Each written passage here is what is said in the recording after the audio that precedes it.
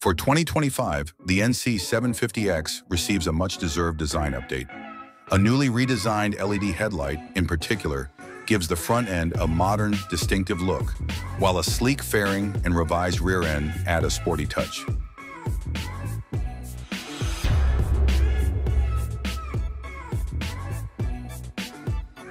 The most obvious changes are a series of new bodywork, including a built-in windscreen and a new LED headlight. It's far from the coolest-looking bike, but the changes are certainly an improvement. More importantly, a revised color palette comprises 4 new options. There's Earth Ivy Ash Green, Earth Black, Matte Pearl Glare White, and Fighting Red Graphite Black. In line with most of Honda's 2025 model year range, the redesigned NC750X gets a fresh 5-inch color TFT controlled by a new backlit toggle switch. As with the previous unit, Honda RoadSync smartphone connectivity is included.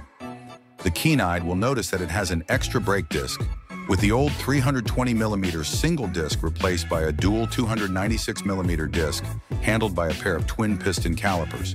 The weight is offset by new cast aluminum wheels that save 1.8 kilograms.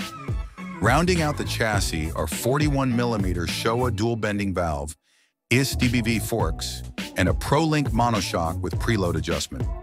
Nothing has changed in the engine department, with the low-revving 745 cubic centimeter parallel twin, which is essentially half the engine in a Honda Jazz, retained.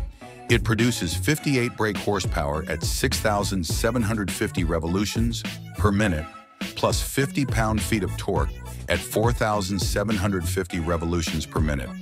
The under-seat fuel tank is also retained, meaning the tank in front of the rider still has 23 liters of luggage space. What's new is the gearbox. Well, sort of. There have been some revisions to the dual-clutch transmission, DCT, which now estimates clutch oil pressure rather than using a sensor. It sounds complicated, but all you need to know is that it makes low-speed operations smoother.